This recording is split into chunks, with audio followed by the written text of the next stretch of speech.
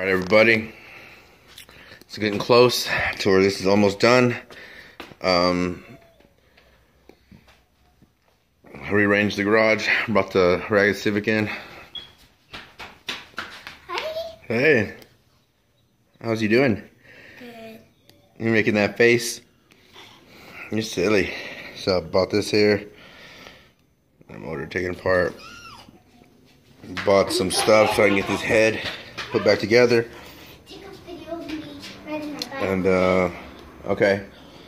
So I got this car right here so far. Right now I'll probably pull the engine harness, get the base sprayed, take out stuff I don't need. I'm actually gonna do a mild wire tuck in it to get some of these wires out of the way.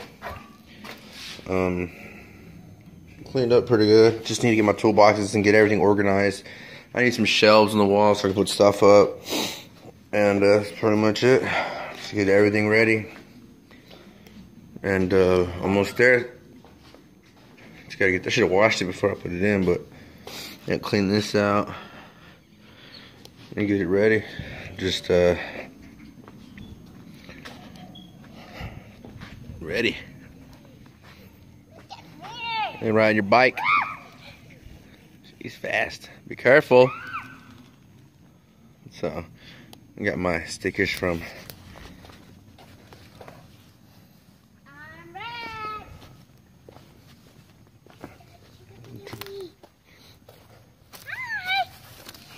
Be careful, don't fall. You're fast. Yeah, I am. Be careful. Ooh, that's good. You're good, babe.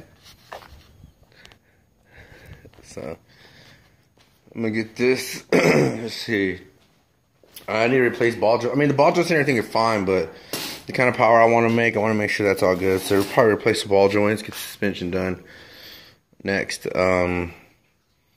organize. Organize is gonna be the biggest thing right now. And I need to get this motor done too. First this one and then this one. So I just gotta get this shit done. That's pretty much it. I wanna hurry up. Cause that motor, it's alright, but it's starting to show signs of wear big time. And I just don't feel like even messing with it right now. Here's the crank. Here. Here's the difference in cranks. It's D15 on the left, D16 on the right. D15 is a lot smaller than the D15. You can tell. And the bearing sizes are smaller too. But this one I'm gonna go ahead and I got some scuffing pads and stuff and get this thing taken care of. Grab it. Flip it upside down. Gonna get these get all this cleaned out and do the valves next,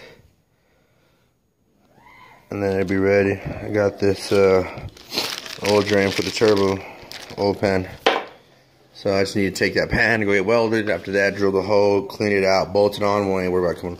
I'm not even gonna put a cover on any of this right here. I just like the way it looks like that with no cover on it. So it's gonna stay like that. I am gonna order the one pulley because I really don't need none of these, and it's lighter, and I don't see why not. It's gonna look better. So, but all right, Dalen, say bye. Say like, subscribe, share. Bye. Say like, subscribe, and share. Like, watch our videos, or the rest of them. And share.